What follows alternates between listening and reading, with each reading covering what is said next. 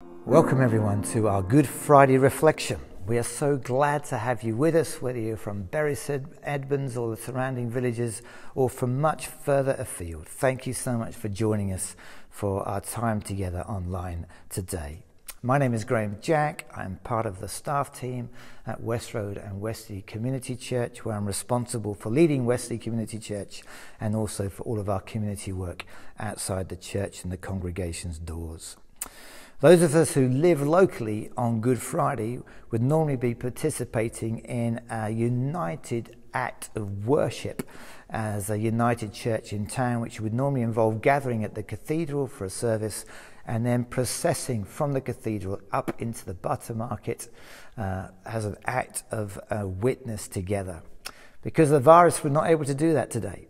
So we did thought that we would just leave you an online reflection to guide our response to the God who came and gave it all for us and ultimately paid the ultimate price for our sin in dying for us this day. So this online service this morning is specifically for Good Friday and to guide our hearts as we reflect on all that Jesus went through in leaving his home and in dying for us. In the service this morning, Hannah Morgan is going to lead us in some worship, and we're going to have some testimony from Ian. Ian Featherstone is one of our newer Christians, and he's going to share very simply what Easter means to him and his life today. And then we're going to be guided from the Bible in a reflection by Victor Jack, who's going to help us all just remember what Jesus has done for us and respond to Jesus in our hearts and our lives today. So before any of that, should we just take a moment and pray together, and then we're going to have some worship with Hannah. Father, thank you for our time together today, a time to pause and to remember your love for us in sending Jesus to be our Saviour, a time to remember all that Jesus gave up, including his life, so that we can receive your grace, your forgiveness, eternal life and friendship with you forever. We invite you to come, Holy Spirit, and to make our remembrance this day real and personal to each one of us. Would you remind us of the Father's love for us, of the Son's sacrifice, and would you equip us by your Spirit to respond in worship today and through offering our lives back to you. We ask all this in and for your name and for your glory's sake.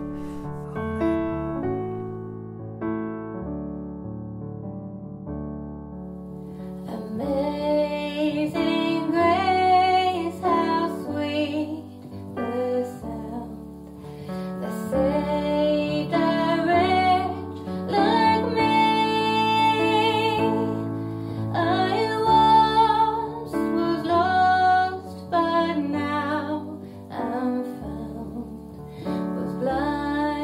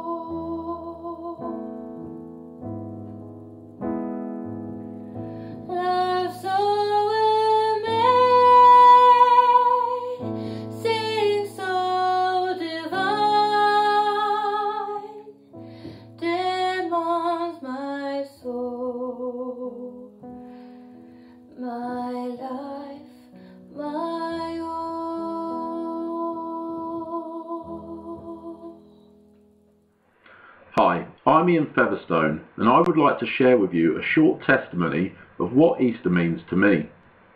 So I've only actually been a Christian for a couple of years now, so I've experienced many an Easter as a non-believer. So for me, Easter used to mean a couple of extra days off work and an egg hunt with the children.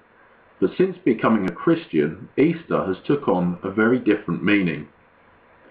I was actually very blessed that I was baptised on Easter Sunday 2 years ago in 2018. Now, baptism is a confession of faith. It basically says, I belong to Jesus, and I want to show the whole world that I belong to him. But a baptism is also symbolic. Today is Good Friday, the day that Jesus died on the cross and was buried in Joseph's tomb. On the third day, Jesus rose from the dead, defeating the sting of death. When I stepped into the water at Westroad Church 2 years ago on that Easter Sunday, I shared in the death of Jesus Christ. When I went under the water, I shared in his burial in Joseph's tomb. And when I came up out of the water, I shared in his resurrection, and I was born again into the family of God, changing my life forever. So what does Easter mean for me now? Romans 8 verse 1 says, Therefore there is now no condemnation for those that are in Christ Jesus. So for me, Easter means freedom. It means freedom from condemnation, freedom from guilt, freedom from shame, and freedom from the yoke of slavery. But the punishment that brought me peace was upon him. It was by his wounds that I was healed. Happy Easter.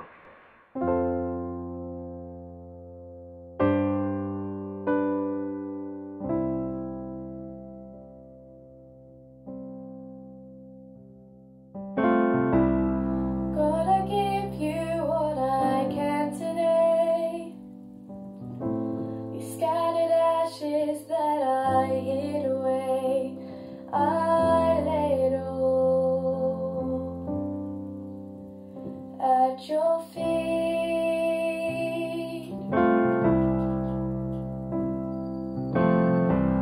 from the corners of my deepest shame, the empty places where I've worn your name, show me the love. I say I believe.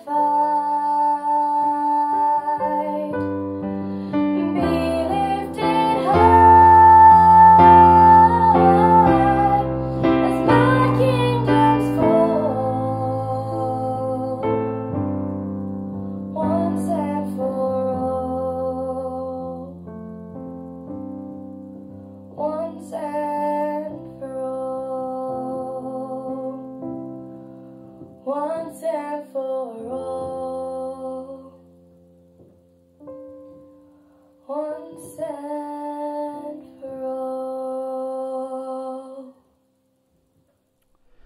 Welcome everyone to this meditation on the first Good Friday. It's lovely to be speaking to you from the sunshine on this beautiful day. And here's an extract from Luke's Gospel, just a little snapshot of what happened on that first Good Friday. And I'm reading from Luke chapter 23. 2 other men, both criminals, were also led out with him to be executed. When they came to the place called the Skull, there they crucified him, along with the criminals, one on his right, the other on his left. Jesus said, "Father, forgive them, for they do not know what they are doing." And they divided up his clothes by casting lots. The people stood watching, and the rulers even sneered at him. They said, "He saved others. Let him save himself if he is the Christ of God, the chosen one." The soldiers also came up and mocked him. They offered him wine vinegar and said, "If you are the King of the Jews, save yourself." There was a written notice above him which read, "This is the King of the Jews." One of the criminals who hung there hurled insults at him. "Aren't you the Christ? Save yourself and us." But the other criminal rebuked him. "Don't you fear God," he said, "since you're under the same sentence? We're punished justly, for we're getting just what our deeds deserve, but this man has done nothing wrong." Then he said, "Jesus, remember me when you come into your kingdom." Jesus answered him, "I tell you the truth, today you will be with me in paradise." The deep silence in which Jesus suffered as he hung on the cross must have been in stark contrast to the noise and the hubbub of the crowd as they passed by. Crucifixions invariably took place on public holidays so that the maximum number of people could come and stand and stare and mock those that were the victims. Yet the voice of Jesus was heard amidst all the raucous behavior that took place. Jesus spoke 7 times from the cross, and the echo of those sayings is still with us 2,000 years today. And though each spoken word is only a fragment of what must have passed through Jesus' mind, it gives us an insight, a window into his soul, so that we have some idea of what he was thinking and how he was feeling as he died on the cross. The very first words that Jesus uttered are absolutely amazing when you think of all the pain and suffering and rejection that he was experiencing. "Father," he said, "forgive them, for they do not know what they are doing." And we're going to reflect on what Jesus prayed, when Jesus prayed, and why Jesus prayed. First of all, when Jesus prayed, because the timing of his prayer adds wonder to the significance of it. Then Jesus prayed. It was uttered not just after he'd been roughly arrested in the Garden of Gethsemane, nor when he had been unjustly tried in Pilate's judgment hall, not just after he'd been flogged by the Roman soldiers who used that terrible thong in which were often woven pieces of bone and metal that could reduce a man's back to pulp, not just after he had been crowned with thorns which were some 3 inches long, not just after he'd been carrying the crossbeam on his bruised and bleeding back, but after ugly Roman spikes had been driven through his hands and feet, and the cross had been lifted up on high and dropped in its socket with a shuddering jolt on his body.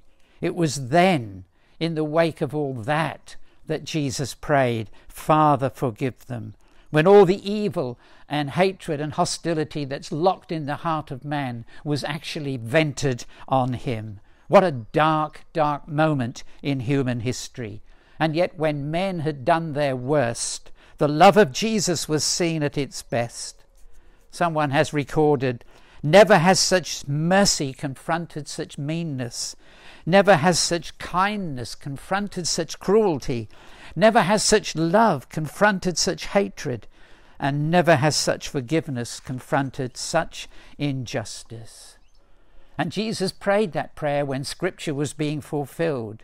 This ugly and shameful sin was prophesied by Isaiah some 600 years before, when he wrote, under the inspiration of the Spirit, "He was numbered with the transgressors. He bore the sin of many and made intercession for the transgressors." What an amazing picture. The Son of God, the King of Kings, hanging between two common criminals, facing the mockery of ignorant men, enduring the agony of the crucifixion, bearing our sins in his innocent body.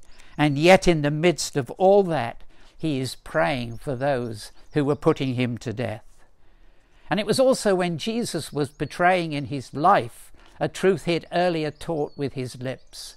From the Sermon on the Mount some 3 years earlier, Jesus had said, "Love your enemies, bless them that curse you, and pray for those that persecute you." Jesus was doing what we find so hard to do. He was practicing what he'd been previously preaching. We all know in principle how we should respond when we're hurt and when we're humiliated. But often we react with anger, bitterness, and even in a spirit of revenge. And then we come to what Jesus actually prayed. "Father, forgive them." Though he was on the cross, the world was on his heart. "Forgive them," he cried. It was a cry for mercy, not for judgment.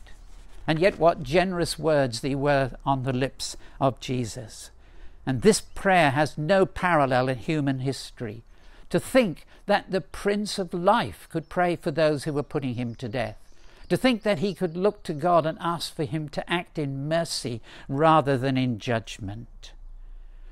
One of the striking things to me about this whole scene is the dignity of Jesus in the midst of his suffering. Because if you read the narrative carefully, you will not find any word of complaint, no sense of righteous indignation, no cry for God to act in judgment ever escaped his lips, only a prayer for forgiveness. Throughout it all, he remained silent and dignified. And Isaiah again prophesied this scene when he wrote, "He was oppressed and he was afflicted, yet he opened not his mouth. He was led like a lamb to the slaughter, and before his shearers he was silent, so he did not open his mouth." The poet has written, "That day when Jesus stood alone, and felt the hearts of men like stone, and knew he came but to atone, that day he held his peace. They bound him with a cruel cord. They witnessed falsely to his word, and mockingly proclaimed him Lord. But Jesus held his peace. They spat upon him in the face. They heaped upon him all disgrace. They dragged him on from place to place. But Jesus held his peace. My friend, have you for far much less, with rage which you called righteousness, resented slights with great distress? Your Saviour held his peace. And then we're told why Jesus prayed that prayer. For they do not know what they are doing. How could it be said they didn't know what they were doing?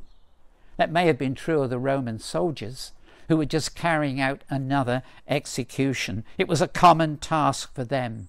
But what about the Jewish leaders who knew the Old Testament scriptures that prophesied of the time when the Messiah would come and the sufferings that would follow? And they had seen him in action, and they had to declare that God was with him. They heard his words and said, "No one is speaking like this man." All that Jesus was, all that he said, and all that he did proclaimed him to be the Son of God, and yet they hounded him to death by crucifixion. And yet what a generous prayer this is on the lips of Jesus, because he knew that those who were murdering him didn't really understand who he was. They didn't fully know what the point and purpose of his sacrifice was. And so he pleads in mercy that God would forgive them because they didn't really understand what was happening. Both Peter and Paul also recognized this. Peter, preaching in Jerusalem shortly after this event, said to the Jewish leaders, "I know that you acted in ignorance, as did also your rulers." And Paul wrote later to the church in Corinth, none of the rulers understood it, because if they had have done, they would not have crucified the Lord of glory. But it's wonderful to notice that the prayer of Jesus was answered. There was an immediate response on that very day. The thief beside him, he saw in Jesus not another criminal going to his death, but a king going to his kingdom. He'd heard the prayer of Jesus, Father, forgive them. He must have wondered, would Jesus forgive me? So he turns to Jesus and he says, remember me when you come into your kingdom. And Jesus promised him, truly I say to you, today you will be with me in paradise. What about ourselves? We can't stand back and say we had no part in that dark crime. It was our sin, our self-centeredness, our rebellion, our unbelief that took Jesus to his cross. In ignorance we ignored him, even blasphemed his name, and refused to love and trust him. And yet we too, on this Good Friday, can receive forgiveness and peace with God if we turn to Jesus and ask for his forgiveness, and if we turn from all the things that sent him to the cross. Maybe today, on this Good Friday, we not only need to ask Jesus for forgiveness, but maybe some of us need to offer forgiveness to others. If we ask him to fill us with the Spirit of Jesus, then he will give us the strength to do that. Some of us may be feeling today this standard is too high for us to aspire to.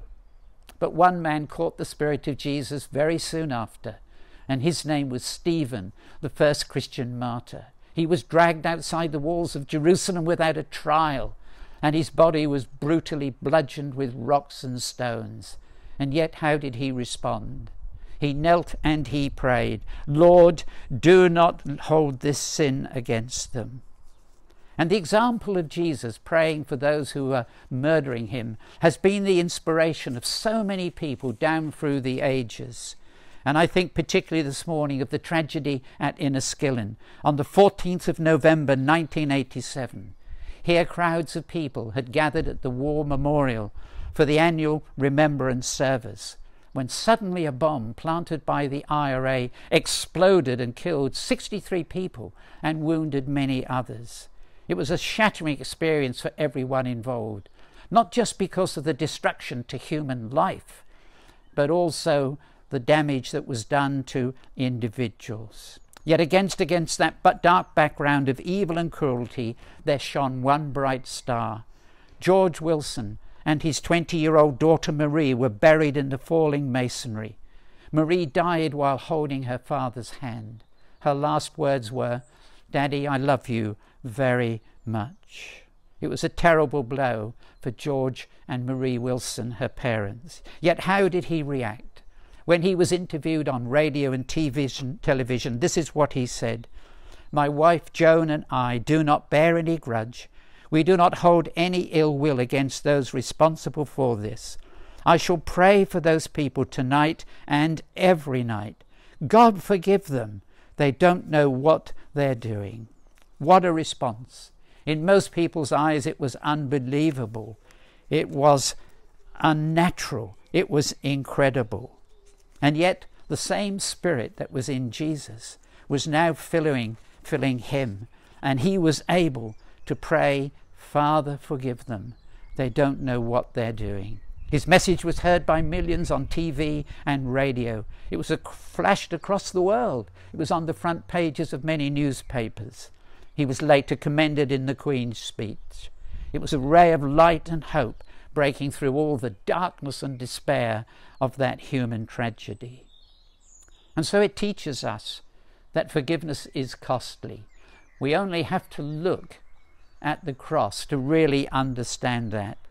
And it's only when somebody has wounded us deeply and we face the challenge to forgive or not to forgive, do we understand what it will cost us by way of moral courage, by way of personal effort and great humility to go and forgive somebody else, especially if they don't ask for forgiveness, or especially if we feel what they have done is so awful they don't deserve forgiveness.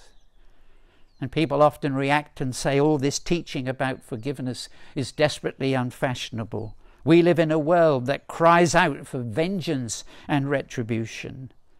And yet if we don't forgive, we're dominated by the people who've hurt us, because we become imprisoned in the walls of bitterness and resentment. And it's a poison that infects our souls, which can cause physical illness, psychological problems, and even nervous disorders. I like the words of Nelson Mandela when he said, "Forgiveness liberates the soul." How much our broken world, with all its bitterness and hatred, needs to experience the healing power of God. Let the Bible have the last word. Get rid of all bitterness, rage and anger, brawling and slander, along with every kind of malice, and be kind one to another, tender-hearted, forgiving one another, even as God, for Christ's sake, has forgiven you. Amen.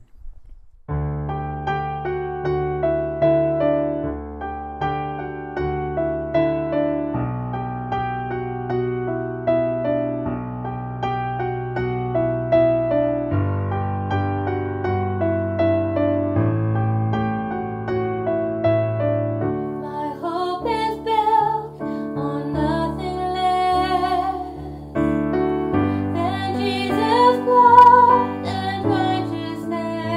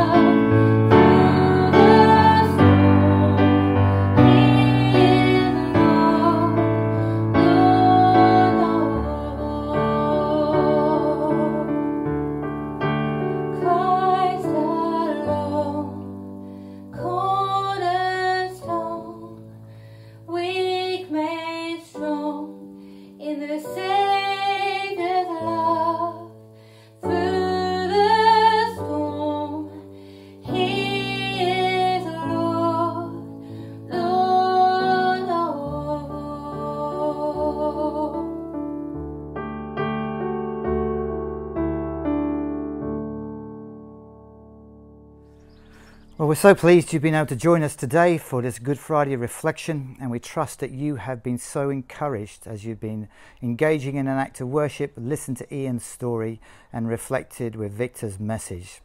We trust that this will help you in your worship, help you in your response to God and all He's done for us this Easter weekend. We recognise many in this COVID-19 season are really under pressure. And we want to remind you that we are here as a church, not just to produce services like this, but also to pray and to care. So if you would like some prayer or to access our care in these days, please email us at care@westroad.online.church, or you can call the office telephone on 01284 723 737. I'm just going to wrap up our service today with prayer, trusting that God will bless you where you are at today and meet you at your need. Let's pray together, shall we?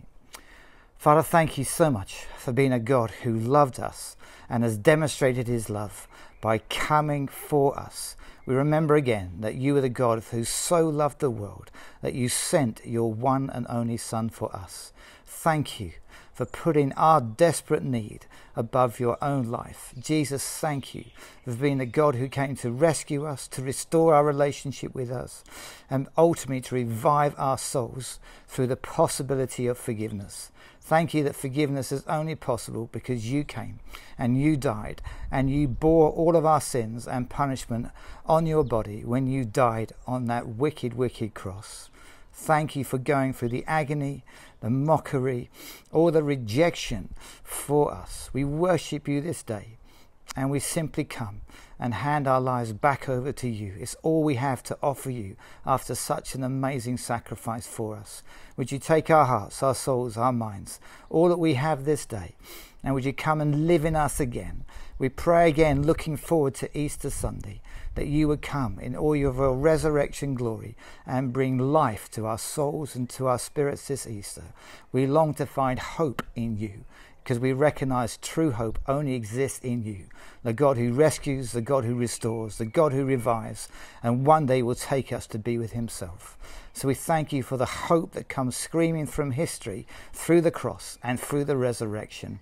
And we thank you that you have chosen us.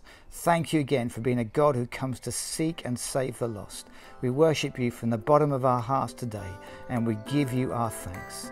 In Jesus' name we pray. Amen.